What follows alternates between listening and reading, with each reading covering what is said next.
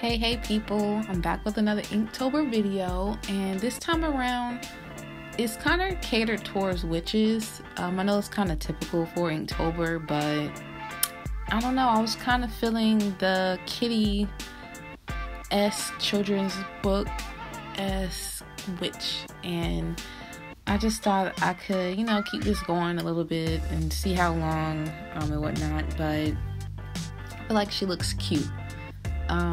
For this time around, I did continue to use my markers and my micron pens. You can't go wrong with those two.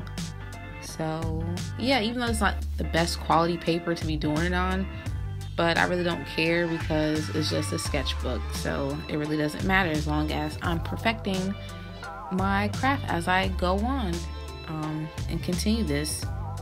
But this time around, I wanted to actually quit. Like, my whole mentality frame of Inktober is specifically using one sketchbook for Inktober, but using my other sketchbooks to continue doing the other stuff that I'm working on.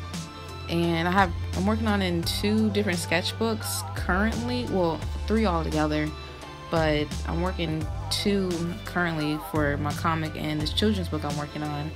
And I do have 2 more sketchbooks where I use like oil paints and stuff like that.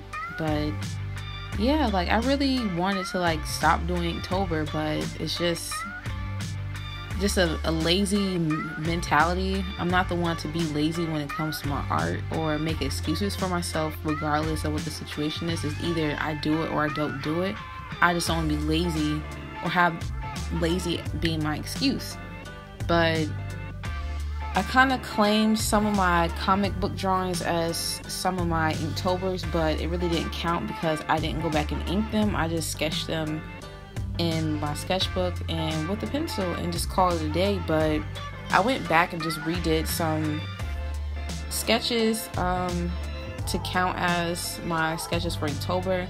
I know people do it different ways, but this is one of my ways, and I feel like it works. It really works. You have to do what works for you, and don't do something that works for someone else because it may not work for you. And that's pretty much, it's self-explanatory, but it's just a reminder to yourself that if you try to rework a system or overdo a system or whatever the case may be, just make sure you're following through with you, and you're following through with a challenge of you starting it and whatnot. But I really had fun with this.